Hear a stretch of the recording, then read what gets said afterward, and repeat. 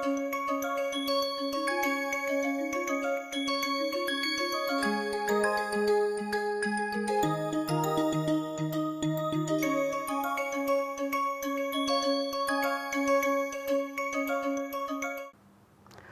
everyone, I would like to welcome you all to today's lecture. I hope you went through the contents of the last lecture. We will briefly look at what we did in the last class. We introduced the reagent which is allylsilane, and of course we discussed that we can generate anion alpha to the silicon whether the substrate is of any kind. You can generate an anion alpha to the silicon, but we gave more emphasis on the fact that we can react the allylsilanes with an electrophile in such a fashion that the carbocation is formed at the beta carbon atom, and therefore if electrophile interacts with the double bond at the gamma position. So, this is alpha, this is beta, and this is the gamma position. This is alpha, this is beta, and this is the gamma position.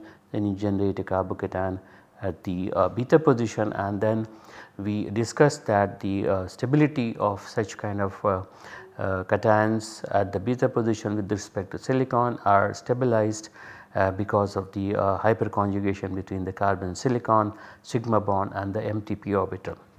And then we did see a few reactions, and we also looked at that the reactions of such allylsilanes take place with stabilized carbocations, which include allyl cation, benzyl cation, or tertiorbital cations.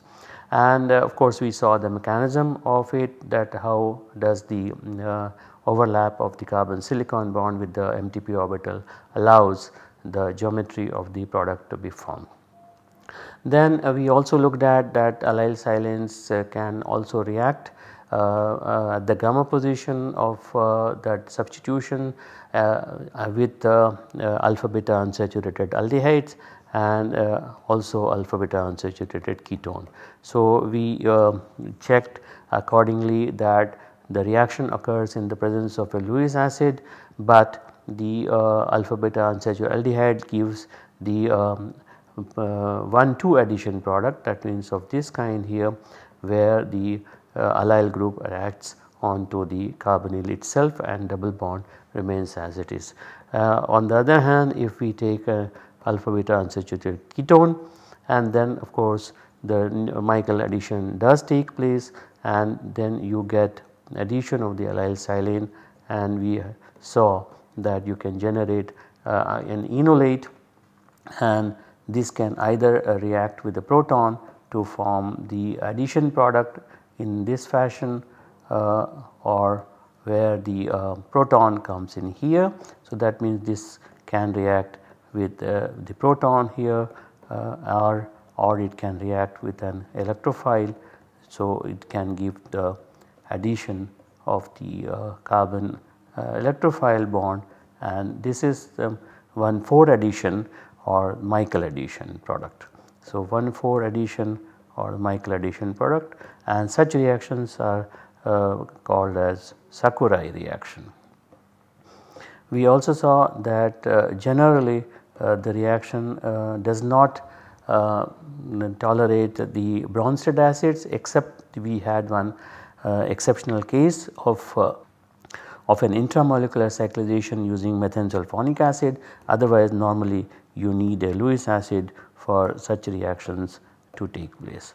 So, now we look at some more aspects of this allylsilane based chemistry, and that is allylsilanes in multi-component reactions. For example, if we take this particular substrate, which is basically not an allylsilane, but it is a vinylsilane.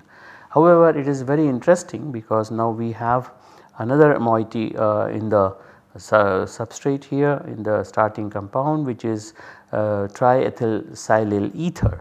So, this is the triethylsilyl ether as we have written here, that reacts with an aldehyde in the presence of a Lewis acid like bismuth tribromide and in dichloromethane at room temperature, and it gives an interestingly such kind of product which is a single diastereomer. As you can see that this and this are pointing to the same direction, that is beta direction.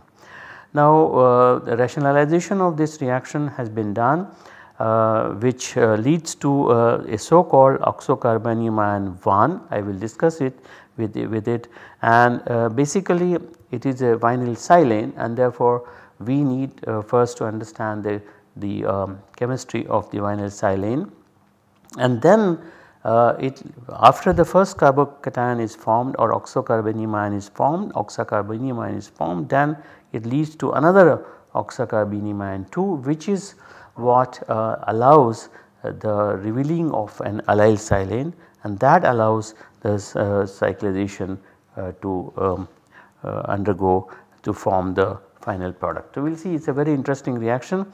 So, what is happening is that you have this particular starting material in which you have triethylsilyl ether. So, when this reacts with an aldehyde in presence of a Lewis acid, then we can expect an interaction of this type, where first the Lewis acid interacts with the aldehydic oxygen to make this carbon more electrophilic, on which the silyl ether attacks in this particular fashion to lead to this particular ionic intermediate, which then releases this oxonium ion, which has this vinyl silyl moiety. Also, of course, we will be releasing the triethylsiloxy anion. Now, this particular oxonium ion having vinyl silane, which is shown here, undergoes what is called as oxonia co-rearrangement, leading to this kind of allyl silane derivative. Now, this allyl silane derivative, as you can see, that can undergo easily pi cation cyclization the way I have shown, in such a fashion that we generate a carbocation or on this particular position, which is a beta position with respect to the silicon, and therefore there is a stability of the cation by beta silicon effect. Now we can write the transition state in this particular fashion, where R1 and the phenyl groups are equatorially oriented, which then eventually, by the loss of this carbon silicon bond and the cyclization here to form this CC bond, leads to this particular cyclic olefin. Now we can write it the same thing in a slightly different way, as you can see it here, that this is what the vinyl silane that we started with here, this part, and of course then once the oxonia co-rearrangement occurs, we can think about getting a transition state of this kind, in which now we have the phenyl group and the R1 group being equatorial. So, they are equatorially oriented here. The other possibility is that we can orient the phenyl group as axial and let the R1 group being equatorial. So, you have equatorial and then you have an axial. Then in the transition state, this is the transition state in which now this is axially oriented and this is equatorial oriented. Then we will get a product like this, in which the phenyl group and R1 are the on the opposite side of the cyclic structure. On the other hand, here we get this and this substituents on the same side of the product. So, obviously this transition state is more stable than this transition state, and therefore this is not formed, and this is the product that is formed. Now we can look at the intramolecular Sakurai reaction to provide cyclic enone of this kind. When a substrate of this kind, in which there is a cyclic conjugated enone and allyl silane moiety, is treated with titanium tetrachloride, a Lewis acid, a bicyclic ketone of this kind is formed, which is an ene 6-one. So 1, 2, 3, 4, 5, 6. The transition state involved in this reaction can be written up like this, in which this particular part is a a half chair conformation, and of course when Lewis acid interacts with the carbonyl oxygen, we generate a delta positive at the carbon number 5, and then there is a reaction between this particular carbon atom and this carbon atom to form a CC bond, because the cation that will be generated will be on this particular position, which is beta to the silicon, and therefore this beta silicon effect guides the regioselective cyclization in this particular fashion, and this loss of carbon silicon bond from here leads to the formation of this bicyclic product. It is also found that acetyls and ketals are excellent substrates on which allyl and vinyl silanes can be added, which are guided by beta silicon effect. If we take a substrate like this, a hemiacetal, and react with BF3 etherate in the presence of an allyl silane, then this particular allylated product is formed. The reaction proceeds in this fashion that the hydroxy group gets knocked off by coordinating with the Lewis acid to form the oxonium ion of this kind, to which allyl silane adds, and then we get the allylated product, which again is guided by the beta silicon effect. Similarly, if we take this acetal of this kind in which the allyl silane moiety is embedded, it upon treatment with tin tetrachloride loses one of the methoxy groups, which first coordinates with the Lewis acid, and then of course it gets expelled out to form this oxonium ion, which then undergoes cyclization in such a fashion that the cation is generated beta to the silicon, and then the carbon silicon bond breaks to release the cyclic molecule like this, having an exomethylene. Now epoxidation of allyl silanes can also be accomplished by paracids. So you have an allyl silane of any kind that can be reacted with a paracid to form allyl epoxide of the allyl silane in this particular fashion, and products of this kind, or even from the vinyl silane, you can also generate epoxides from vinyl silane, and all these products, all these epoxides lead to the formation of different kinds of ketones, aldehydes or alkenes after selective epoxide opening and elimination. Say you have an epoxide of this kind,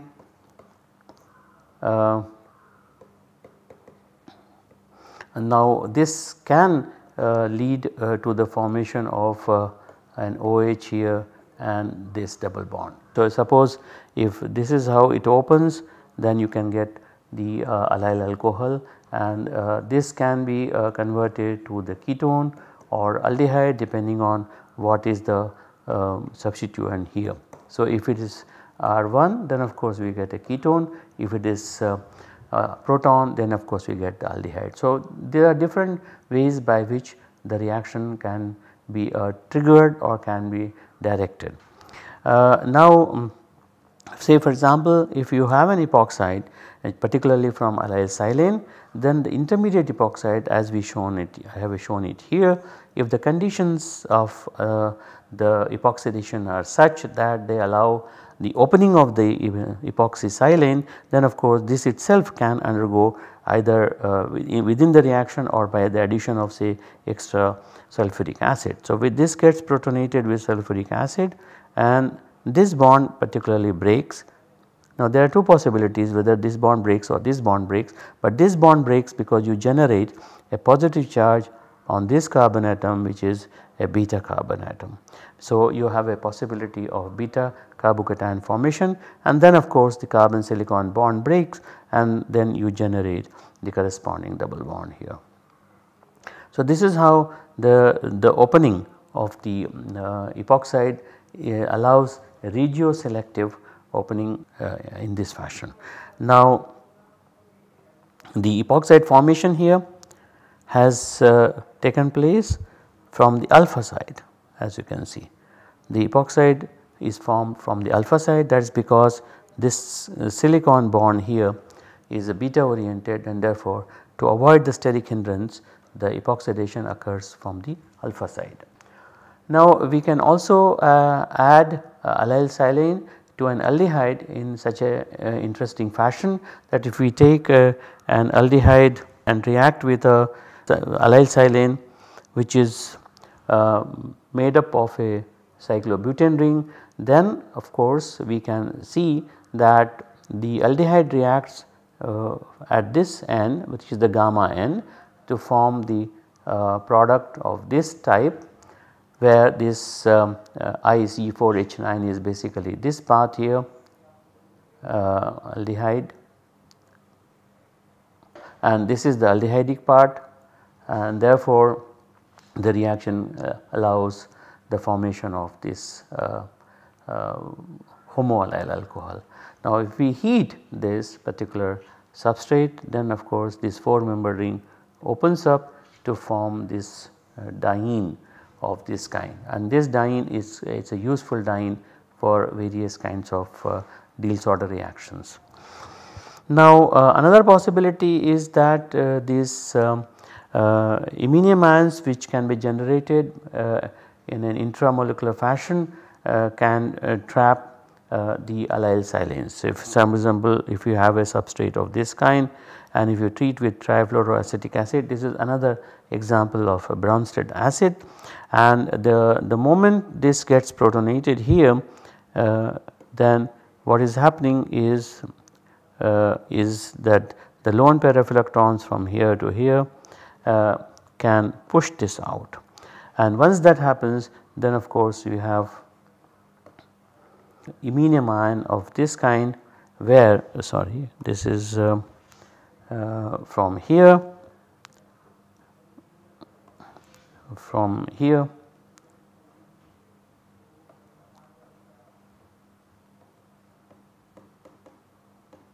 so now you have a positive charge at this particular position where the reaction occurs, and of course it gives this particular product. Now this has this particular substrate, also another substrate, they have been converted into 2 natural products. This 5,5 compound has been converted to isoretro-nicanol, and then 6,6-membered ring has been converted to epilupinine. It is something like this, that this is the structure of the isoretro-nicanol. As you can see that there is this particular compound, when it undergoes cyclization, as we saw just now, it formed this intermediate, and then now you have to reduce the amide, this lactam part. So you can do it by various different types of reducing agent. For example, you can also use lithium aluminum hydride here, and then one can get the corresponding CH2 group of the isoretro-nicanol.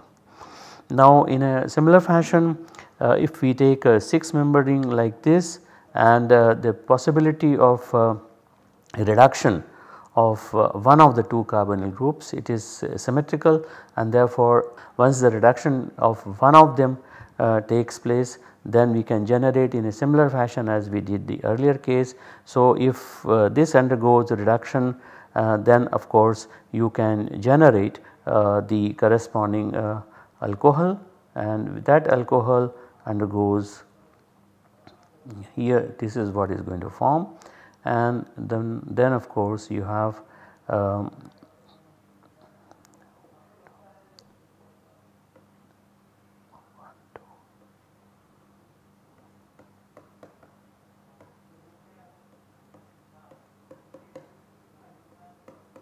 and then this will interact with the trifluoroacetic acid and form the corresponding ammonium ion like this, which undergoes cyclization from here like this, from this carbon atom. So this is 1, 2, 3, 4, 5 and 6. So you have cyclization to take place in this fashion to form this intermediate, and this intermediate can then be understood that the lead to the formation of this particular product, and therefore that particular product again has this lactam part, and this lactam can be reduced to form the corresponding epileucinin.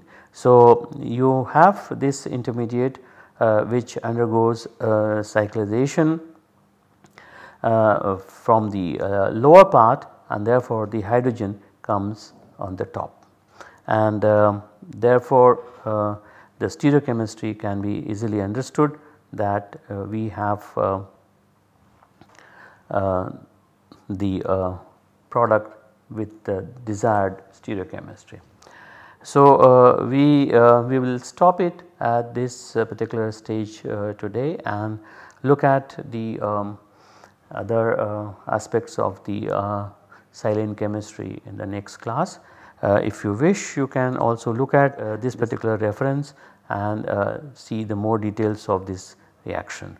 So, till then take care and bye, see you in the next class. Thank you.